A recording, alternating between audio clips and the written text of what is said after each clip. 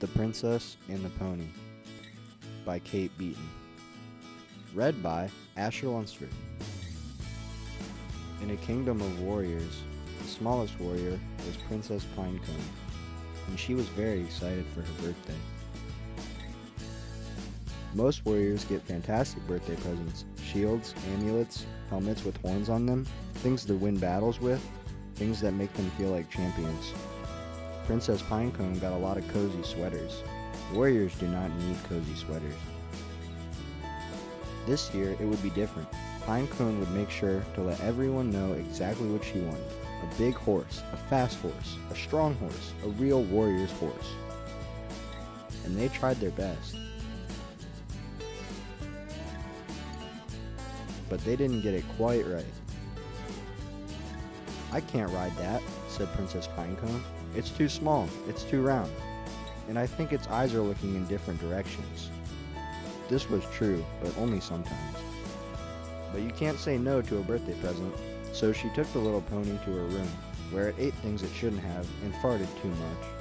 Now, as it happens, a great battle was coming up, and battling is a warrior's favorite thing to do. The princess tried to teach the pony how to be a real warrior horse. But the pony was hopeless. "We'll never be champions," Pinecone sighed. The day of the great battle arrived. All the other warriors seemed very big and very tough. "Just do your best," she told the pony. The starting horn sounded, and what a battle it was. There were dodgeballs and spitballs and hairballs and square balls. People were getting knocked over left and right. Pinecone stood at the edge, looking for her chance to dive in. Just then, Otto the Awful, the meanest warrior of all, charged right for her. The crowd held its breath. Pinecone fumbled for her spitballs. But Otto stopped in his tracks. His eyes grew very wide. "Aw," he said, "what a cute little pony. Who would want to hurt a roly-poly pony like you?" Warrior after warrior paused to admire the pony. "What a cutie pie," said Sally Smash. "He's so round," said Carlos the Cruel. "Aw, he looks a bit like me," said Huge Harold. Pinecone was flabbergasted, flummoxed, floored. "This is not how a battle usually goes," she said. "You're right," said Otto, "but we warriors don't often get to show our cuddly side." Princess Pinecone thought about it. "Well," she said, "I can help you with that."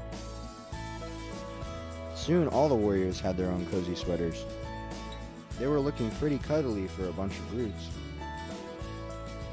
Everyone voted Pinecone and the pony the most valuable warriors of the day. Pinecone threw her arms around the pony. "You're the best horse a warrior could ask for," she cheered. "Nothing can stop a team like us." The little pony was so excited, it lifted its tail and farted. "Well," said Pinecone, "we can work on that."